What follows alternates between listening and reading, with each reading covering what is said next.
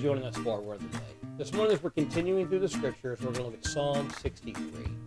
Psalm 63 is another psalm of David while he was in the wilderness running for his life from Saul. And the Bible actually begins the psalm by saying that it's a psalm of David while he was in the wilderness of Judah. And that's very important to know where he is and what he was going through. Because he's in the wilderness. It's a dry place. It's a dangerous place. There's no food there. There's no water there.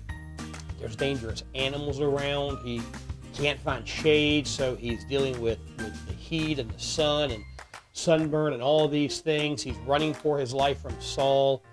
David is in a very bad place. And Psalm 63 is a prayer to God while he's in this wilderness. And look what it says, starting in verse number 1. It says, "O God, you are my God, early will I seek you. My soul thirsts for you, my flesh faints for you in a dry and thirsty land with no water. I have seen you in the sanctuary to see your power and your glory, because your loving kindness is better than life. My lips will praise you. Thus will I bless you while I live. I will lift up my hands in your name. My soul will be satisfied as with marrow and fatness, and my mouth will praise you with joyful lips. When I remember you on my bed and meditate on you in the night watches, because you have been my help. Therefore, the shadow of your wings I will rejoice. My soul clings hard to you. Your right hand upholds me." Remembering where David is at this moment helps with the imagery that he gives. Remember, he's in a desert place. There's no water, but he says, God, I thirst for you while I'm in this dry and thirsty land. There's no food, but he says, Lord, I will satisfy myself with you as I'm satisfied with a good meal.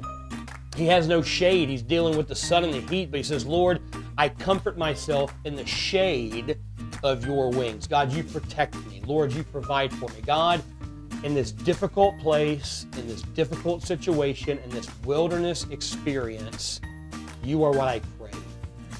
Lord, yeah, I need water, but I want you more. Lord, I need food, but I want you more. Lord, I need shelter, but I want you more. God, in my darkest time, in the most dangerous situation I'm in, God, I seek you. And that's a prayer that we should all pray when we're in our desert place, when we're facing difficulty and trials and tribulations, and we're at a point in our life where we don't know if we're going to survive another day. Maybe physically, maybe emotionally or spiritually. We're just like, God, it's so much. I don't know if I can go on. But God, I just need you. I want you. I want to spend more time with you. I want to know you more. I want to be satisfied with your presence and your word. Thanks so much for joining us for our word of the day. Be sure to be back here Monday as we continue through Scripture. Hope everyone has a wonderful weekend worshiping God with your church family. Be faithful to the house of God that you're a member of, and go and be a blessing to your pastor, be a blessing to the other church members there. Sing the songs, praise God, pray with them, worship with them, and just have a wonderful time worshiping God. Have a great weekend and have a blessed day.